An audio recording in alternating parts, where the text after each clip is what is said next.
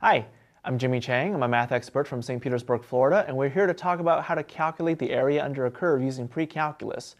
Now, the materials that you need for this exercise are a pen, piece of paper, and a calculator if you need it.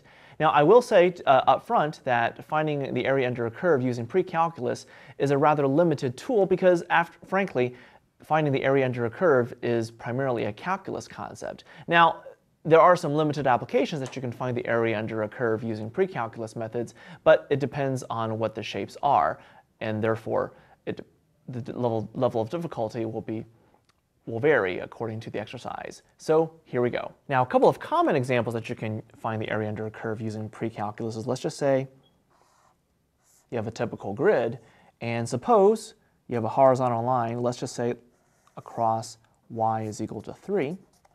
And suppose you wanted to find the area under the curve, let's just say, from 0 to 4.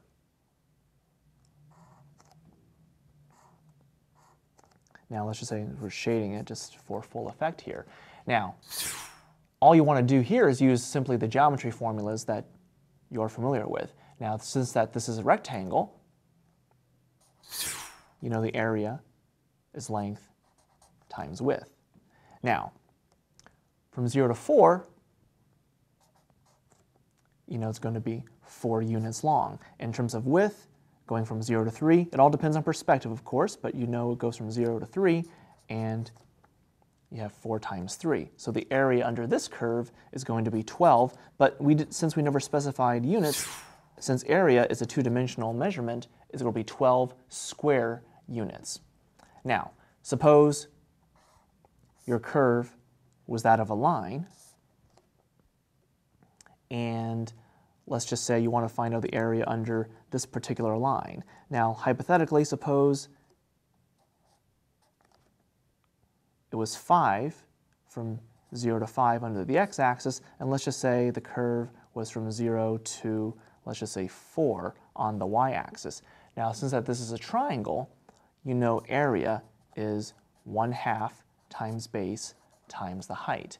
Now, the base is from 0 to 5, so that means it's 5 units. And hypothetically, let's just say the height, since we ended at 4, is from 0 to 4. So your height is 4 units long. And what you want to do is simply find out what 5 times 4 is, which, as you know, is 20. And, of course, you know half of 20 is going to give you 10. And again, since we did not specify the units here, we'll simply call this units. But because it's area, it's two-dimensional measurement, it's 10 units squared.